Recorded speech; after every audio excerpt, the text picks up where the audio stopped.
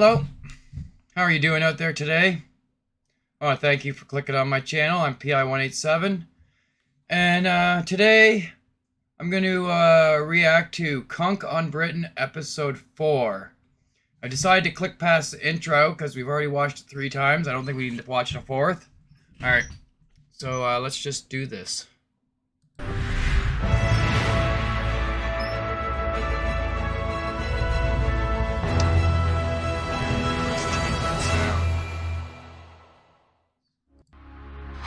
In the last episode, we saw how Britain was invaded by the Victorians, who fought and won the Industrial Revolution, but not without losing their leader, Queen Victoria, who stopped happening just as the 20th century began.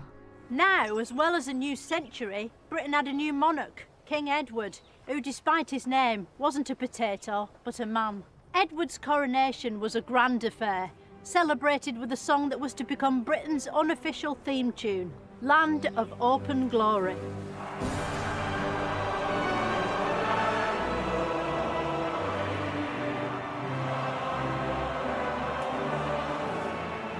This melodic musical tune was written by one of the best British composers this side of Ed Sheeran, Elgar.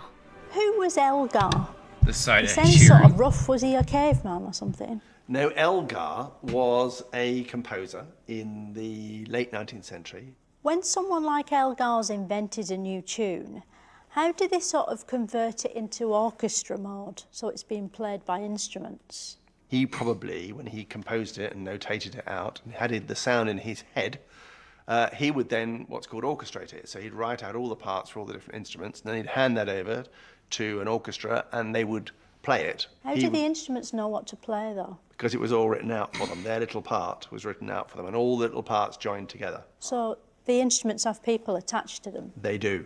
So what's Land of Hope and Glory all about? What's its core message? Well, it's a patriotic song. People think it's about bashing the drum for Britain, really. If you sang it in, like, Portuguese, would it still feel British, or would that just fucking ruin it? Well, it wouldn't have any meaning, but you might get that it sounded like it was supposed to stir you up without knowing why or what it was about. So it's sort of like Three Lions, isn't it, by the Lightning Seeds with Frank Skinner and David Baddiel? It is. But less catchy. Sadly, no amount of patriotic music could save the new monarch from an early death. And in 1910, King Edward died and was buried beneath the soil to rule over his fellow potatoes for all eternity. Little did he know it at the time, but he'd narrowly avoided tragedy by dying, because just a few years later in 1914, Britain suffered the first of many 20th century shocks. Nowadays, first world is something you put in front of the word problem to show that it isn't really that bad, like running out of couscous or not being able to check Twitter in a tunnel. But back then, first world was what they called the war. The First World War had loads of nicknames: the War to End All Wars, the Great War, and of course, World War I. Why did they call World War I World War I? It's quite pessimistic numbering, isn't it? Or did they just know it was the start of a franchise? At the time they weren't numbering the wars, although I think that in the First World War the idea of it being a great war denoting the sheer... I really don't think he likes her at all. Just the looks he always gives her. The scale of the conflict, the casualty rate was already becoming used quite a lot. So it was called the Great War, but not because it was great. The First World War was started by the killing of one man, Franz Ferdinand. You've probably never heard of him, or the band named after him, but he was dead important, by which I mean he was only important when he was dead. His assassination triggered a series of other killings. Soon it caught on, and everyone wanted to be killed. It was a bigger craze than fidget spinners. Eventually, Britain got sucked into the fighting, that was a craze. And men queued up to have their flat caps converted into fighting men's helmets. Soon, hundreds of thousands of Tommies were heading for battle. Why were all the British soldiers in World War I called Tommy? Was that just a coincidence? No, it wasn't a coincidence, it's just a general name that became applied to British soldiers in the same way we talk of Fritz as being a generic name for German soldiers. What happened in no man's land? Were only people that were called Norman allowed in there? Well, it's not Norman's land, this is no man's land. And the idea being that this is particularly dangerous territory between the lines of the Germans on one side and the British on the other. This is essentially just a killing zone, a very dangerous zone in between trench systems. Why did they fire shells at each other? Because shells wouldn't really hurt, would they? Unless they were those razor clam shells, because they're quite sharp, aren't they? Well, these weren't seashells, these were heavy pieces of ordnance. We're actually talking about bits of metal in brass casing, so that's where the name shells comes from. All right. Looking at footage from the time, it's hard to get a grip on just how brutal it must have been for Tommy and Norman, because it's in black and white and everyone's moving too fast, probably to avoid the shells. Even though it looks a bit like Charlie Chaplin, it's actually not funny at all, so you can't laugh, just like with Charlie Chaplin. One man who vividly captured the sheer horror of War I was the poet Wilfred Owen. If, in some smothering dreams, you too could pace behind the wagon that we flung him in, and watch the white eyes writhing in his face, his hanging face like a devil sick of sin. If you could hear at every jolt the blood come gargling from the froth-corrupted lungs, obscene as cancer, bitter as the cud of vile, incurable sores on innocent tongues. You get the gist. My friend. As if the killing wasn't bad enough, the accommodation was scarcely worth 2 stars on TripAdvisor. Soldiers had to live in trenches, snaking cramped corridors of filth and squalor, without so much as a patio. The World War I trenches weren't the right place for conventional warfare, were they? But why did neither side think about mud wrestling? Because they're the perfect conditions, aren't they? Well, I mean, trench warfare wasn't new. I think that whilst you will get the occasional game of Christmas football, I don't think that anyone actually ever thought that letting the guns fall silent and having mud wrestling competitions was ever going to sort anything out. I think they missed a trick, don't you? Eventually the war ended at 11 o'clock on the 11th hour of the 11th day of the 11th month in the year 1119, 1118, hence the term stopping for 11s. The soldiers came home to a Britain they could hardly recognise because it was wearing a skirt. While the Tommies had been away at the front, women had stepped into their old jobs. There were women milkmen, women postmen, women bus driver men, even women male prostitutes. What's more, the economy was in a pickle. After the war, many industries found it almost impossible to sell their goods abroad, because abroad was mainly rubble. There were strikes and marches and a Great Depression. Things were shithouse bad. People needed escapism, but luckily for them, the age of mass entertainment was just beginning. It was the roaring 20s. City streets were full of jazz clubs, packed with Jeeveses and Worcesters, and women with Lego haircuts dancing like they were surprised while shitting their pants at a fancy Lego dress party. haircuts. And people who couldn't afford to enjoy a roaring 20s for themselves could still watch films of other people doing it at the newly invented cinema. The cinema was a cross between YouTube and theatre. Despite this, it was popular and people queued to get in. They showed Charlie Chaplin films, but even that couldn't keep them away. The whole country went films bonkers.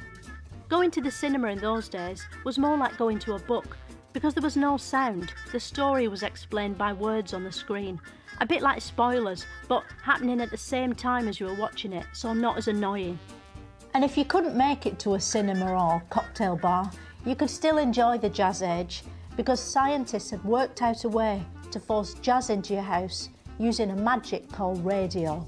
Radio was an exciting new invention that made it possible to hear other people's voices in your living room without the use of thin walls or a devastating mental condition. To help keep the early airwaves in check, the government created something called the British Broadcasting Corporation, the BBC.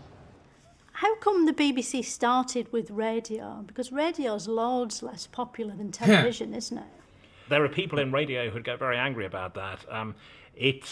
Radio still performs tremendously well. There's still radio.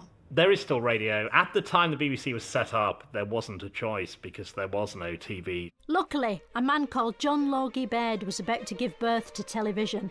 Not literally out of his vagina, but metaphorically out of his shed. After doing some weird experiments like something out of Wallace and Gromit, Baird's TV was finalised, although idiotically, he'd gone to the trouble of inventing it without checking whether there were any programmes on yet. It took a while before there was anything worth putting your iPhone down for.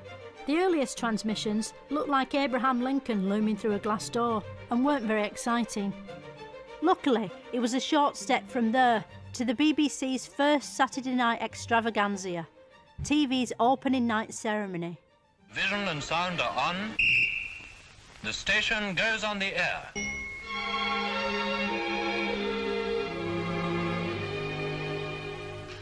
A mighty maze of mystic magic rays. The show got a record audience of 400, the sort of viewing figures BBC4 still dreams of. Despite its popularity, the BBC was causing controversy from the start, and the powers that be were suspicious of it.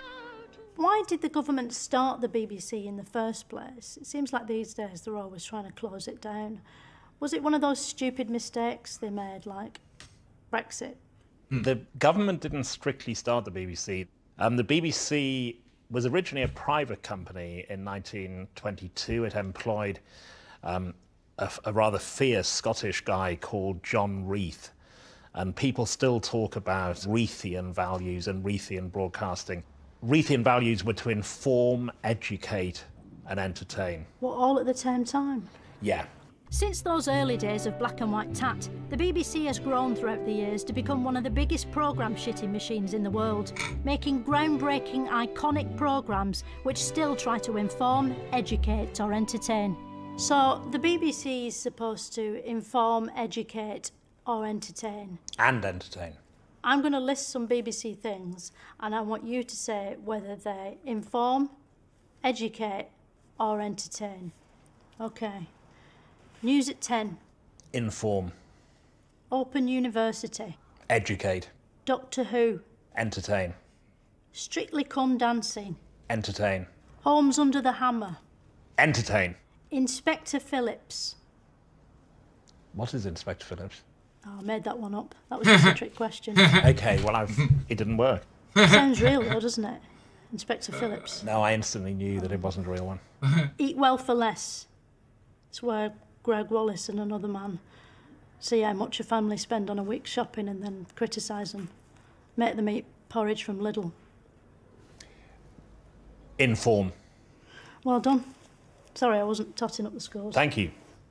But this golden future of television would have to wait, because back in 1939 times, the TV signals were suddenly switched off, because someone decided to start another war to end all wars. When he became leader of Germany, Adolf Hitler was a funny-looking character with silly hair, a bit like Boris Johnson, but he turned out to be a hateful maniac who would let nothing get in the way of his ambition, a bit like Boris Johnson. Hitler believed the Germans were an elite race, like the Grand Prix. He also thought he owned Poland, and when he went round there to get it back, Britain cried war. This country is at war with Germany. Luckily, Britain had a hero on its side, a man whose name will never be forgotten, Winston Churchill. Churchill's speeches were stirring and powerfully erotic. We know it will be hard. We expect it will be long. He was one of the greatest orators of all time, and some of the phrases he used still resonate today, such as finest hour, never surrender, and of course, we shall fight them bitches. And we needed Churchill's stirring mumbling, because at first the war didn't go well. Within 6 months, France was occupied by the Nazis, who they didn't see coming because they'd been expecting the Germans. Hitler wanted to make Britain German, to match its royal family, but the RAF held Hitler's forces back in amazing dogfights in the sky that were done by aeroplanes, not actual flying dogs, which sadly science still hasn't invented yet. This was the Battle of Britain. It seems amazing that these young men could fly and fight so well. Although when you look, you'll see the planes had tiny targets and crosses drawn on the side, which made them easier to hit. But planes weren't only used in dogfights. The Germans changed tactics. Instead of attacking planes, which could move out of the way, they attacked the ground, which couldn't, in something called the Blitz. Preceded by a shower of flares, German bombers rained fire and high explosive bombs in their most savage attack on London. Hitler's pilots started dropping bombs. Sort of aeroplane poos, and people had to hide from them. They built big tin shelters in their gardens, or ran down the nearest tube station without a ticket or a valid Oyster card. Countless houses were reduced to big piles of bricks and wood, which is sort of what houses are anyway, but in a different order. Despite this, thanks to the plucky British spirit, people weren't totally down in the dumps, even if they lived in one. People sang songs during World War II to keep their spirits up, didn't they? How loud did they have to sing to be heard over the bombs? Well, especially as they would have sometimes been in underground stations, sheltering from the bombs. It would have been loud in the underground station, the singing, if everybody was singing together, but it's true, you wouldn't have been heard much. I wonder if when they sang, they used to time their singing with the explosions. That would be a fun thing to do. It would be difficult. It would be very difficult to time it. It's quite random, the falling of bombs. In the war, there were lots of songs taking the piss out of Hitler, weren't there? How come they don't sing those sorts of songs anymore? Well, he's not around anymore, so it's not so amusing. Where is he? Well, he's dead. He's dead? Yes. Oh, right, so it'd be disrespectful to... Well, not so much disrespectful as pointless, really. Pointless. A bit pointless. Yeah.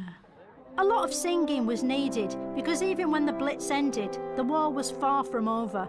There were many huge battles to come, most of which will never be forgotten, because they've since been converted into blockbuster movies. How was it we beat the Germans at Dunkirk in War II, but still didn't win the whole war?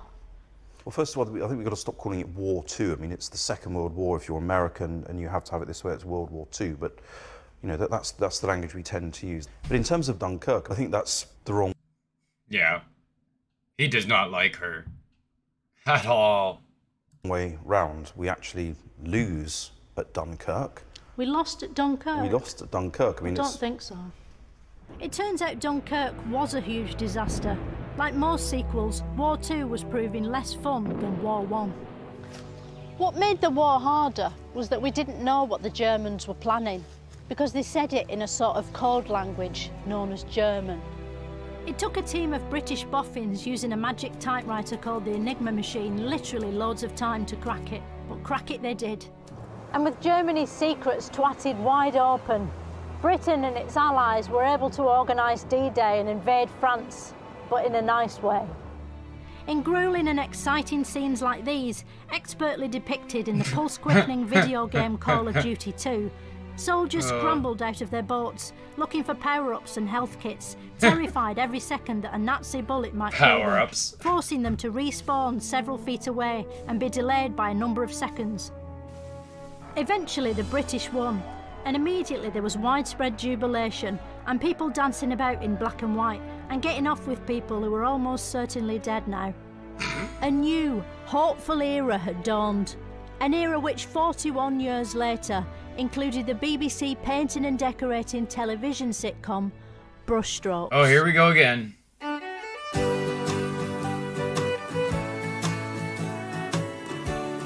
Oh, time to have a sip of coffee, I guess. Because of you, these things I do. Because of you. Because of you. Oh. After the war, returning soldiers rewarded national hero Winston Churchill by voting him out of office.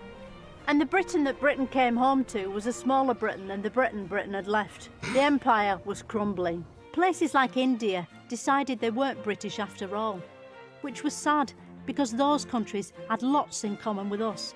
They had the same person on the stamps, they spoke the same language, they were the same colour on maps. But despite all that, they chose to act as if they weren't part of Britain, just because that was geographically true. What's more, around the world, superpowers like Russia and China were on the rise. The future looked more uncertain than ever, and in 1948, one man wrote a book full of chilling predictions about just how terrible that future might be. This is the book, George Orwell's chilling classic, 1984. In the book, using nothing but words, Orwell depicts a world in which people are manipulated by screens, manipulated by the media, manipulated by the government, something which They made a thankfully movie about that, didn't did they and not? couldn't happen. Although 1984 is set in the year 1984, it's not a 1984 anyone who lived through it would recognise. Orwell didn't predict Band-Aid or Ghostbusters, or Radio 1's Mike Reed banning Frankie Goes to Hollywood for singing about spunk. In fact, almost the only thing he got right was that there'd be a thing on the screens called Big Brother. And even then, he didn't predict that it would eventually be on Channel 5. Orwell's scary vision spooked Britain so much, it tried to avoid a nightmare future by reinventing itself, and the government was going to help. The post-war Labour government was one of the most radical ever, kind of a cross between Jeremy Corbyn and the Taliban. A landslide swept Labour to power, with a majority unexpected even by its own leaders. They were seen as the biggest architects of something called the welfare state. Where is the welfare state? Where is it? Yeah. Well, it's sort of all around us. Yeah, but where specifically in Britain? The welfare state is a phrase that refers to, broadly, the help that government gives to all of us. The welfare state helps people from the cradle to the grave. So is it just for people lying down? It certainly helps people lying down. They help to, you know, they give out. Oh, he doesn't know what to say to her.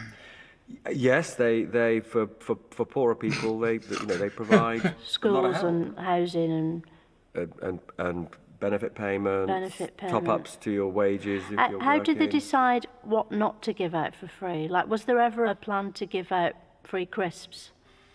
I don't think they've ever given out or thought about giving out free crisps, although I quite like crisps. I love crisps. I don't think many people would argue that you can't have a decent life without free crisps. I think I'd kill myself if I couldn't have crisps. As part of its reforms, the government introduced the National Health Service, or NHS for less long. Those would be crackers, right? Crisps? July 5th, the new National Health Or Service chips or starts, something? providing hospital and specialist services, medicines, drugs and appliances. Once the NHS arrived, if you were poor and you got sick, you weren't on your own anymore. You were in a crowded waiting room full of other sick people.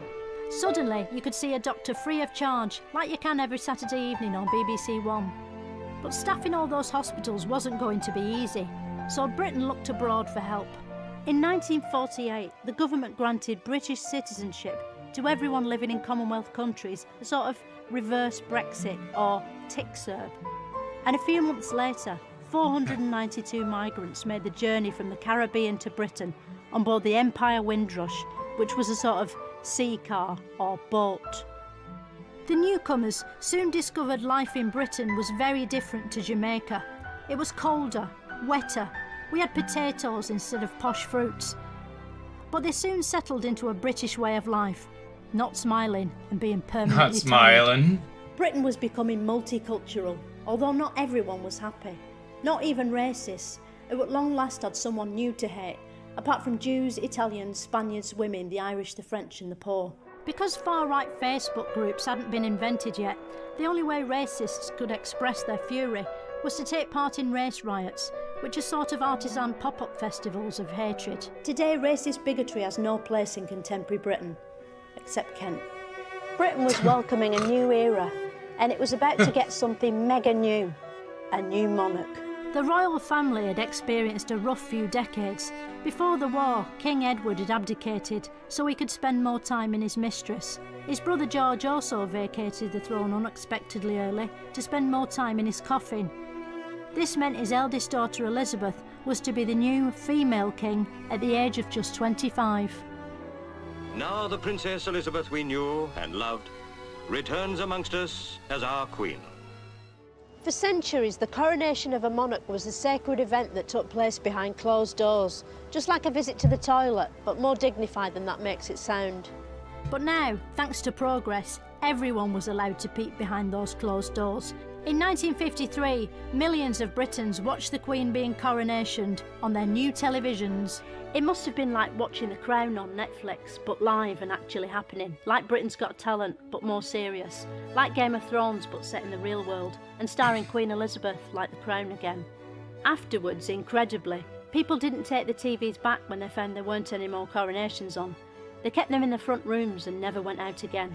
As well as a new queen, the nation had got itself a new prime minister. Britain was changing so fast that the only way to tell what country it was to keep getting everyone to wave flags. The national mood was shifting. It's the 1950s, a time of great change. The war's over, the NHS has been founded, the coronation's on TV, Mario 64's redefined the platform game for a new generation, and Anthony Eden's Prime Minister. How did Britain feel about these things? Well, I don't think computer games had been invented by the 1950s. The other things, I mean, the population was pretty positive about the coronation. That was a cause for excitement. Anthony Eden, perhaps less successful with the Suez crisis. What was up with the sewers? Did someone try to flush something that was awful? No, the Suez Canal. What, the canals used to be sewers? That's disgusting. No, Suez. It's a place. All right. During this Suez crisis, events in Suez reached crisis point. More research needed. Make sure script amended before voiceover record. And it wasn't just grown men who were causing trouble. A new form of human being called the teenager was evolving. Teenagers were creatures that looked like adults, yet had the minds of children, like professional footballers do today. And the young generation as a whole was about to deliver Britain a series of shocks that would shock it right up the shock box. On the next and final episode of Cunk on Britain, I'll see how the groovy young people of the 1960s encouraged Britain to tune over, turn off and drop up. And Britain experienced a golden age that sadly couldn't last. In the 1960s, if you switched your television on, you'd get Morecambe and Wise, Cilla Black, Bob Monkhouse, David Frost. But nowadays, they're all dead. Why is that?